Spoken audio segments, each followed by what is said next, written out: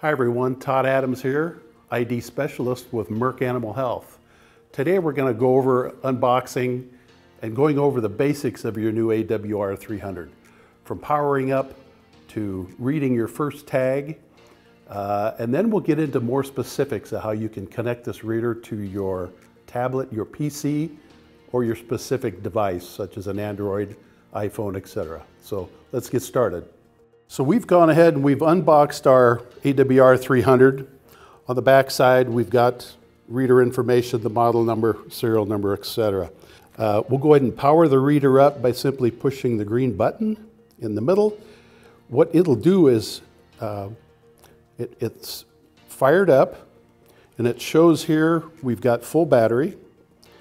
If in case you need to charge this reader, what we can do is take the charging cable, and what we're going to be careful to do is line up the arrow on the cable to the white hash mark on the reader.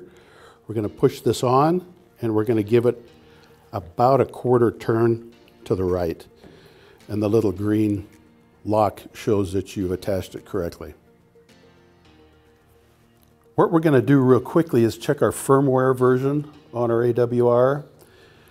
To do this, we go to our menu. We're going to go to Setup, and we're going to roll to the bottom where it says Device Info, green button, and we're going to go to our Firmware Info. Your reader should be version 1.45. If it is not, please reach out to our ID specialists or our tech service hotline, and we can provide that information for you.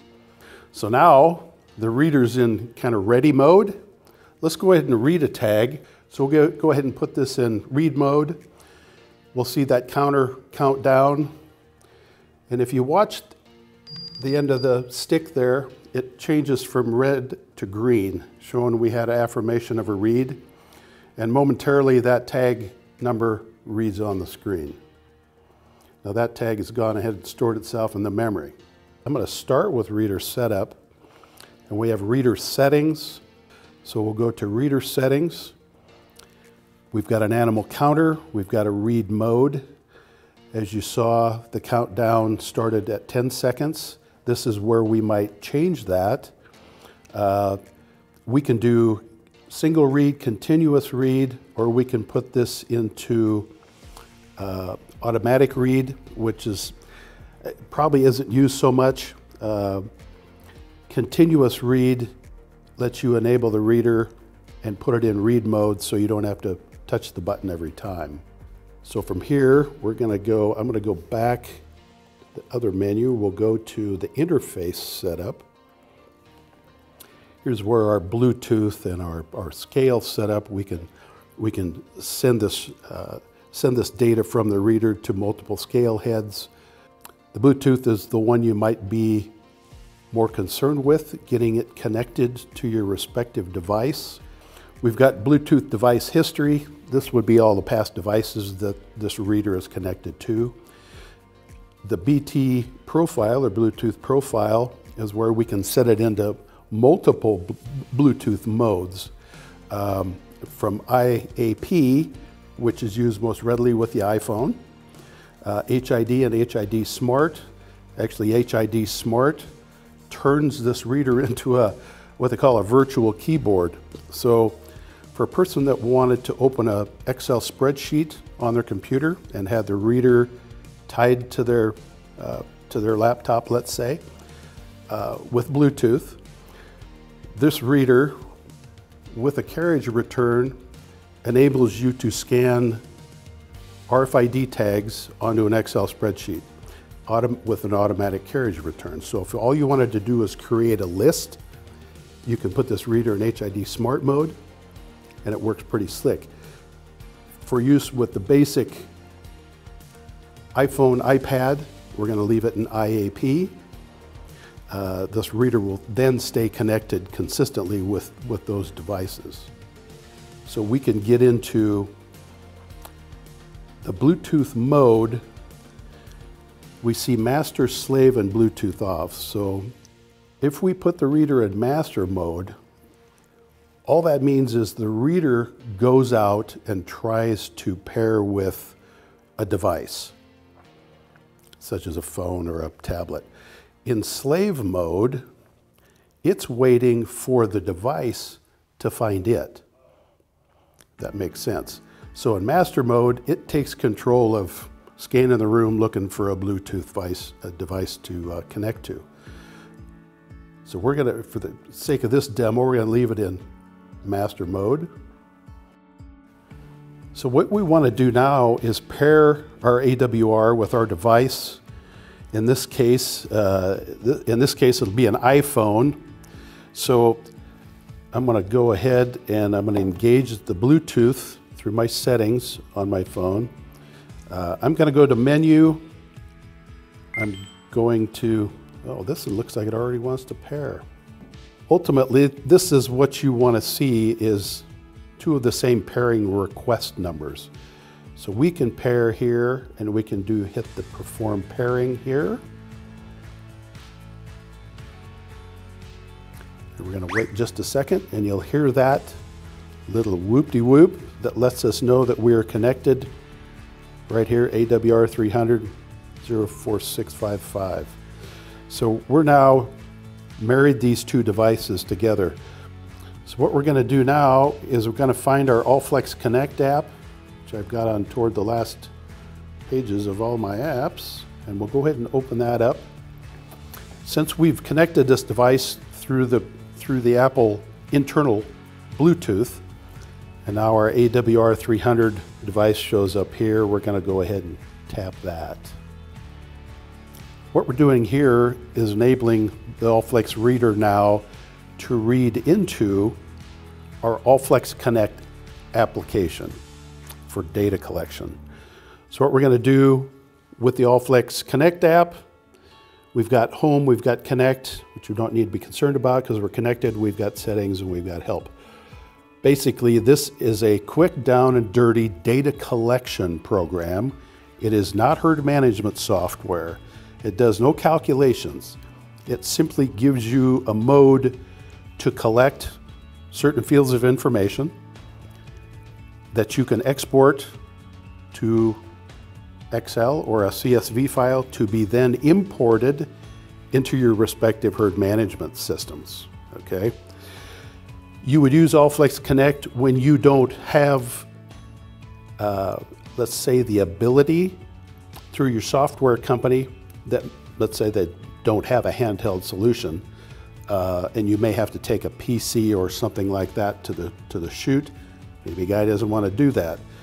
So this Allflex Connect app can run as an intermediary between getting the number off the reader into your software.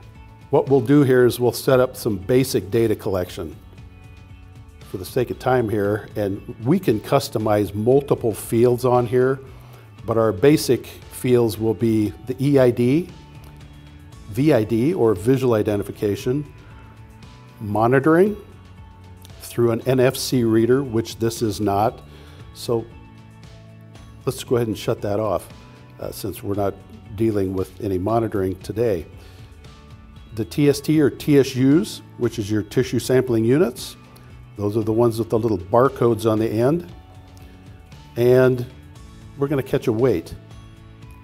The weight, unfortunately, we don't have a scale head here, but we can manually enter that data. Once we've done that, we're going to go ahead and hit the check mark. We've got our list created here. And we're waiting to add our animal record data here, EID, VID, TSU ID, and our weight. So we'll go ahead, grab our reader. We're going to go ahead and read a tag. And you'll hear the app respond. It received our RFID. We can go to VID, and this will prompt us to manually enter, let's say, a visual tag number. In the case of the TSU, we can enter a flag number off the side, because unless you've unless you're using a barcode reader, you're going to have to enter just the flag on the side of the tube. So let's call that maybe the last 4 digits of the RFID number, which was 8067.